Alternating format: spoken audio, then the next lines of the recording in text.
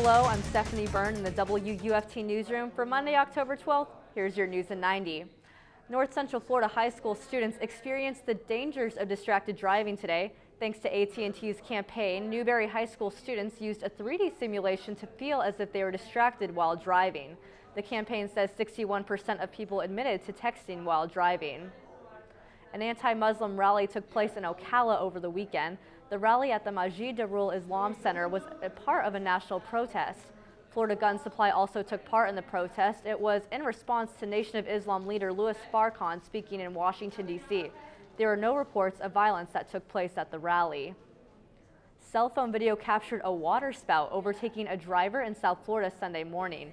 The water spout was near the Sunshine Skyway Bridge in St. Petersburg. The driver was not hurt, and there have been no reports of further damage caused by the water spout.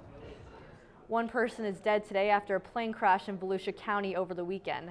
According to investigators, 3 people were aboard the small plane when it went down.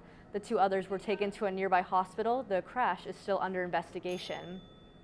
Zimbabwean officials announced today they would not charge the American dentist responsible for killing Cecil the lion. Walter Palmer admitted to killing Cecil the lion in July near a national park in Zimbabwe, resulting in global uproar. Officials said Palmer will not be charged because his local guides had the proper hunting permits. That's your news in 90. Thanks for watching.